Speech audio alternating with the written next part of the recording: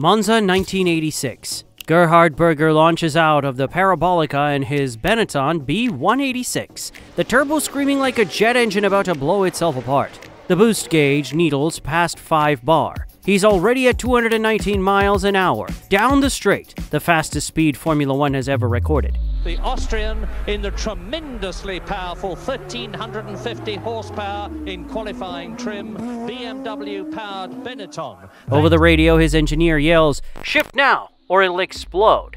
Because under that green carbon body sits a 1.5-liter engine with more power than a Bugatti Chiron, and it's seconds away from melting itself into history. Welcome back to Hidden Car Gems, the channel where we talk about cars that make absolutely no sense. And today's machine? It's an engine so violent, so extreme, the FIA literally had to ban it from Formula One. It all started with a humble street motor, the BMW M10. Born in the early 1960s, it powered family sedans with around 90 horsepower. Reliable, boring, unkillable. 2 decades later, BMW's racing division looked at that same block and said, let's see what happens if we give it 5 times the air it was ever meant to breathe. That thought created the BMW M12 13 Turbo, a 4-cylinder demon forged from German logic and total lunacy. They didn't even cast new blocks. They dug through scrap yards for old, abused M10s, engines that had already survived hundreds of heat cycles. The metal was pre-aged, dense, and stress-tested by time. Those were nicknamed experienced blocks, and they'd soon face hell itself. Every core was stripped, acid cleaned, x-rayed for cracks, and rebuilt with forged pistons, thicker head bolts, and a turbo so enormous you could lose a soccer ball in it. The first prototypes didn't just fail, they exploded. The dyno cell looked like a war zone. Flames through the exhaust, shards through the walls, and engineers running for cover. But lead engineer Paul Roche didn't flinch. He calmly adjusted fuel maps and said, again. They kept pushing until it survived for more than 10 seconds, then 30, then a whole minute. By 1983, the monster was barely tamed, just long enough to win. Nelson Piquet's Barbram BT52, powered by BMW's turbo, took the 1983 World Championship, the first ever won by a turbocharged engine. From a family sedan block to the top of Formula One, that wasn't engineering, it was controlled insanity. At idle, it made 550 horsepower.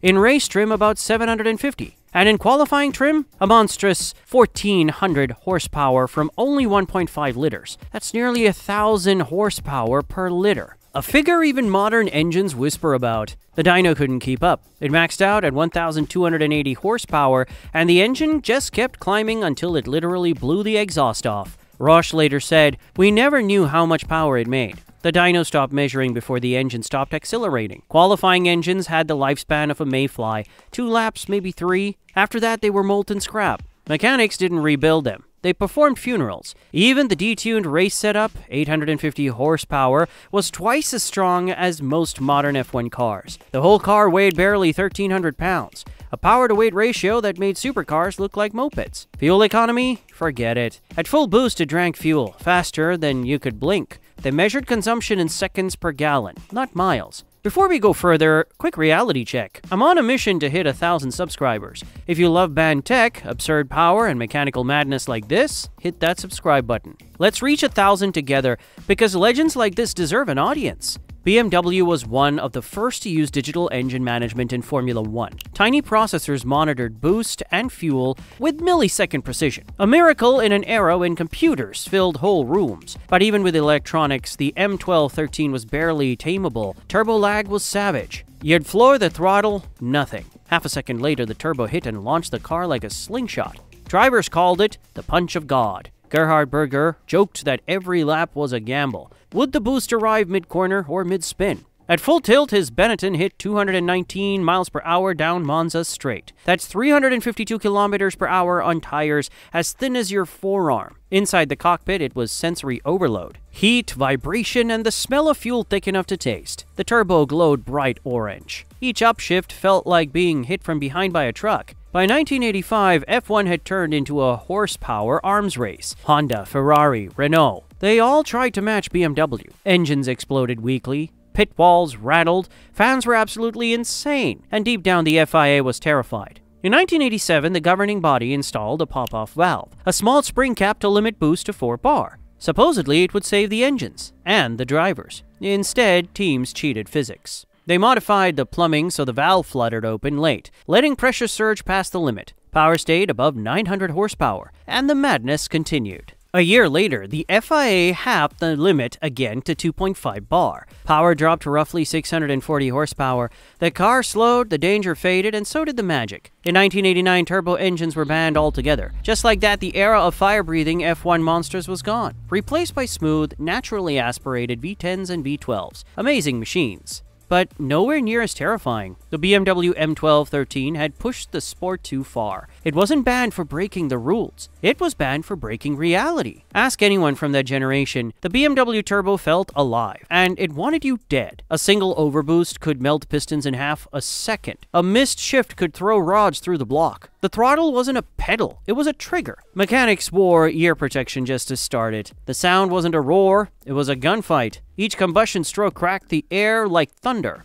At 11,000 RPM, the vibration shook tools off the bench. Fuel mixtures were toxic. Toluene, benzene, methanol. The garages reeked like chemical plants. Exhaust flames stretched 6 feet. And during night runs, the whole track glowed orange. Spectators didn't just hear the car, they felt it. When Berger or Piquet passed, their chests vibrated from the pressure wave. It was violent, dangerous, and utterly addictive. Even rival drivers were in awe. Alain Prost once called the BMW a grenade with a steering wheel. Keke Rosberg said after testing it, "You don't drive it, you survive it." Every lap was a negotiation with death. Every finish line felt like victory over physics itself. Despite all the chaos, BMW's precision was surgical. Each component was hand-measured and cataloged. Blocks were seasoned, bolts, torque stretched, turbos calibrated by year. It was both science and witchcraft. Roush's team became legends. When asked how he built such power, he simply shrugged and said, "We trusted the metal and gave it hell." That phrase defines the 1980s turbo era.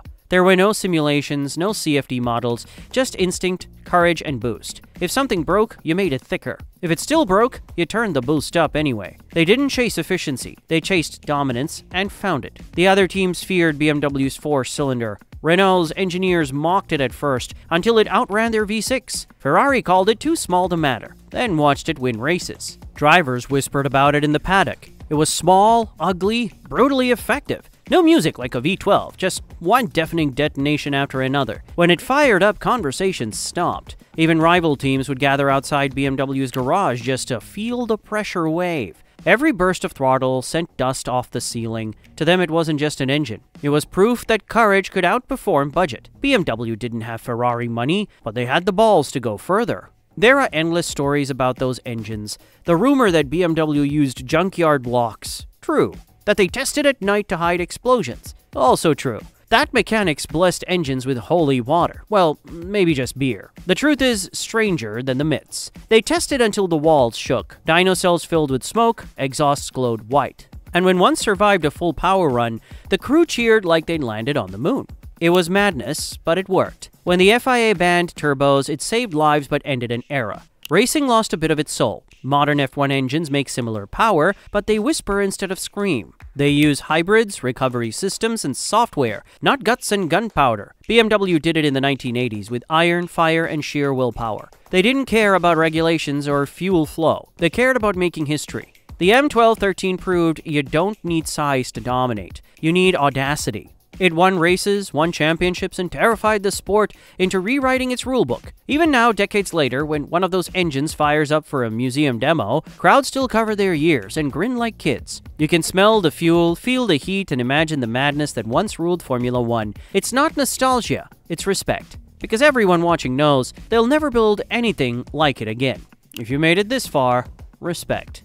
You're part of the Hidden Car Gems family now. Every like, every comment, every subscriber pushes the channel closer to that 1,000 sub goal. I make these videos because machines like this remind us that logic builds cars, but madness builds legends. So smash that button, share this story with someone who loves pure mechanical chaos, and keep the fire alive. This was the BMW M12 13 Turbo, the 1.5-liter, 1,400 horsepower monster that Formula One had to kill before it killed something else.